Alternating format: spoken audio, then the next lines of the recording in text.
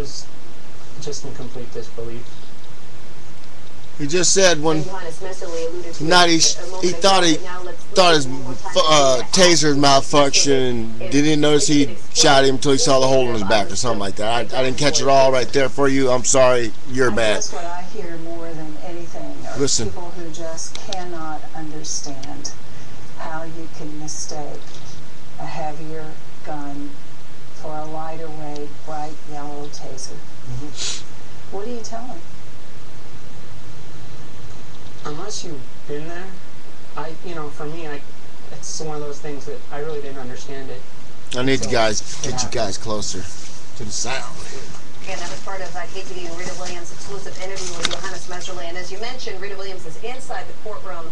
But, Michael, you explained earlier that this judge is very strict and does not allow any kind of communication, no technical communication with reporters. So that's why we're relying on Claudine Wong, who's outside the courtroom for information at this point. And there's a reason that he's pretty strict about that. Well, there's a reason, because he's tried cases before that he's had bad experiences in. So keep in mind, remember O.J. Simpson? Remember Lancito, Judge Lancito? Remember with the TV cameras in there, that debacle? The L.A. judges are very sensitive to that.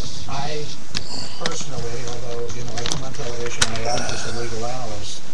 He's legal analyst, people. How straight up the press is, and I've come to understand you can trust the press. There's some you can't, but 99% you can. Some judges just won't allow it. They go back to the dark ages. I don't think you can trust the press. I'm sorry. Pencil, paper, that's it. But we are in a communication era now where people have a right to know what's going on. So I've got... They did something else in there, the computers, so they can communicate instantly and let the public know what's going on. It is a public forum. Forever, while it... Let's see. Actual context, it's logically everybody else is showing now, sometimes these you can have a verdict of involuntary manslaughter with a gun enhancement. There are factual scenarios where that can occur. Well, for example, if I had a gun and I pulled it out and I started waving it around to threaten people, and my finger was in the trigger guard, and while waving it around I accidentally pulled the trigger and killed somebody. That's involuntary manslaughter because I was negligent and I killed somebody. I used a gun because I was brandishing it around to intimidate people. That would be a circumstance where you would have both the verdict on involuntary manslaughter and the gun enhancement. It would not be problematic. I don't know if you can hear that. In this case, the defense was not that he had a gun and he was using it, but that he simply did not believe that he had a gun. He thought he had a taser. That's what we call a mistake of fact defense. And if you buy the mistake of fact defense, the way the jury should approach that is to analyze the facts based upon what I'm glad you can't see the TV. To be true. So you start with the premise. Yes, he made a mistake of fact. He thought he had a taser in his hand. Starting from there. And all the surrounding agencies that are helping out here have said exactly the same kinds of things. Yet every time that there's been some kind of big event, there has been some problem going on here in Oakland. You've seen all the boarded up windows. That's because people know that there could be issues here. So everybody here is certainly crossing their fingers, hoping that nothing in the end happens except for a peaceful demonstration. Okay, thank you so much, John Sasaki. Back now live to Los Angeles. Our Claudine Wong is on the phone, still outside the courtroom. And Claudine, I'm sure you're listening to hear reaction from inside the courtroom. What else are you seeing just outside, right where you are? We're trying to figure out what's going on right now because one of Officer Grant's friends just came running out of the courtroom, extremely upset. The deputies tell us nothing has happened yet, but he went running out. Something has obviously happened that upset him a great deal. Jack Bryson is walking over here now. Yes, who is the father of one of Officer Grant's friends who's going through security. Here it comes. Security. I'm hoping to get from him why his son is so upset and why he made his way to the Well, like I said, apparently one of Oscar Grant's it is still in session. So people rushed out of the courtroom unhappy. So I'm assuming they dropped the gun enhancement.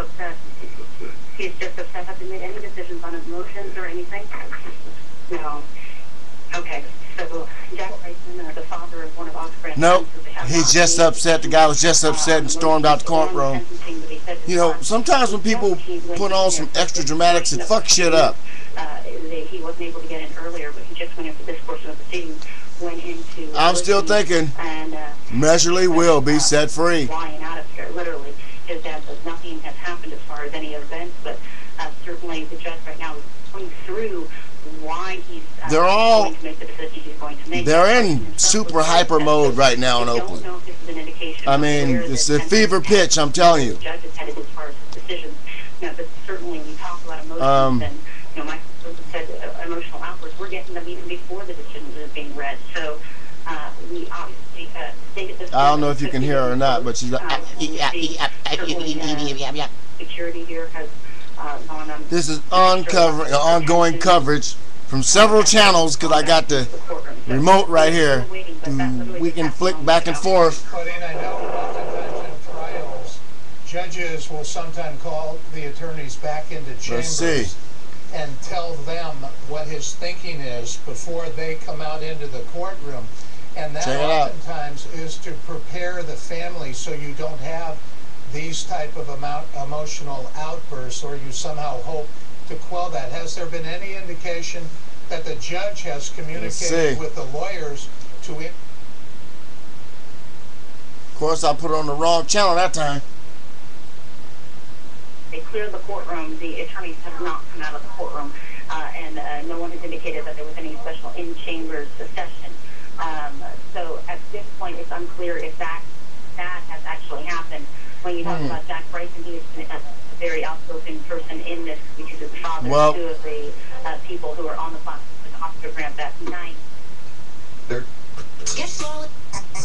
do see a lot of police officers walking around. Like they said, the streets of Oakland are packed with police officers now. Earlier we heard the sirens playing on the other channel. They're boarding it up. It's shutting down Oakland. And these officers who are walking, it's really interesting. I mean, they're sort of doing what we would call foot patrols. I mean, just kind of on standby. There are a couple on the other side of this AC transit bus, but it's off the hook. Drive around downtown Oakland about 30 minutes ago, and you could see paired up officers, sometimes groups of officers. Officers in packs, Jack. In this area, in fact, I'm going to ask. Almost every corner. There are a number of officers behind us that you can see on the other side of this BART station, really just on standby watching. Now, combines the payment without letting going in on a day like this. There's another local channel. Let me try that one. See what they got. Decided, I think, it just became come up with me. I was able to get out quickly and keep my commitment to make my payments, and it's all behind me now. Thanks to Aladdin. Aladdin bail bonds. We get you. Notice every other commercial on TV is for some bail bonds place. How much longer he plans to speak, but I think at this point everyone's feeling like we are getting off too close to hearing what he has finally decided. Well, they say it's coming close, everybody. You stand by and jump in as soon as you hear anything, but I want to go now to our legal analyst, Royal Oakes, who is down in Los Angeles. I got to get another video ready. And I'm just curious if you could tell us what's going on out there right now. We're going to watch this together, folks. Well, outside, what you're seeing is a couple of dozen protesters, about 10 or 15 signs you can see there, and the chant has been justice for Oscar Grant. These people are in front of the courthouse. This is a venerable building in Los Angeles, the criminal courts building where the O.J. Simpson criminal case was held, where the Phil Spector trials were held. A lot of history here. And there's sort of a courtyard on the north side of the building that you can see, and that's where people are allowed to gather and express their opinion. You've got a huge police presence. You had about 6 or 7 police officers on bicycles right up a half hour ago. You had sirens screaming around this building and just trying to make sure that everything stays under control. There was a scuffle earlier. This is a very common situation in the sense that whenever there's a high-profile trial, it's a magnet for people who are very interested. For example, a few months ago, we had on the same day a Michael Jackson hearing involving Conrad Murray, the doctor accused in his death, as well as an Oscar Grant hearing, and you had dueling protesters, people chanting justice for Michael, people chanting justice for Oscar Grant. So this is a place for people to really express themselves. And of course, it's fascinating that this is not really a Los Angeles story. This is an Oakland story. It's a Bay Area story, and yet it's a transplanted story. And it's the fact that in general, the interest level isn't all that high in Los Angeles with respect to the Mehserle trial. So yeah, I'm videotaping it live.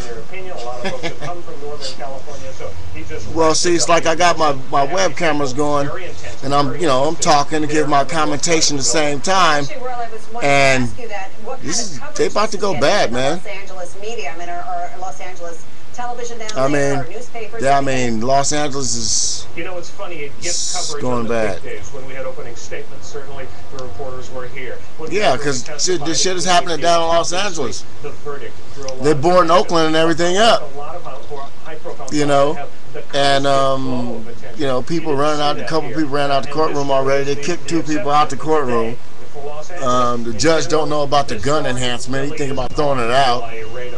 So you know, they're about to let this guy get killed. You know, and that's it. And like I said, even if the guy get 4 years, you know, he only gonna do less than 3. You know, because they're gonna give him time served. Remember? You know, they throw the gun enhancement out, he only gets served 50% of his time. With the gun enhancement, it's 85%. So, you know, it's going bad. So I'm sorry I'm gonna miss the Warrior game with you tonight.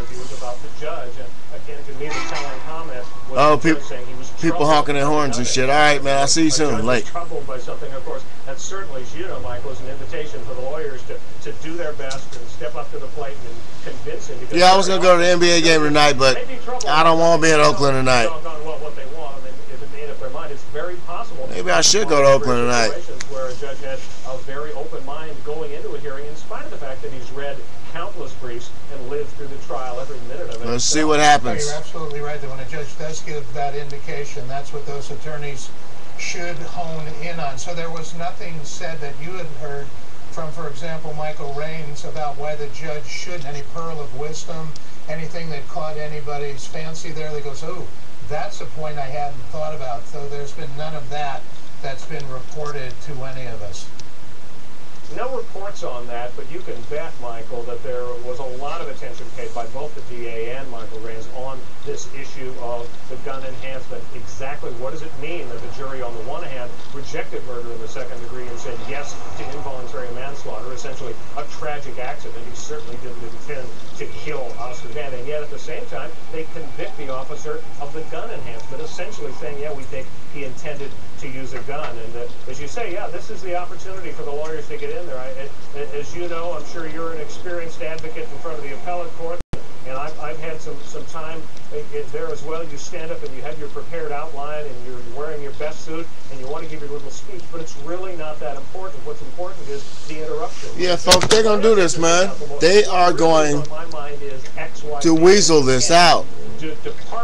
And it's just going to give cops, you know, they're just going to be able to do whatever they want to do, like they do now. This is just getting bad. It's ridiculously stupid, but we can't stop. Well, what's interesting, you might explain. We can't stop. We got to think. The judge puts aside the gun enhancement and says, I am not going to sentence on that. I'm only going to sentence on the manslaughter.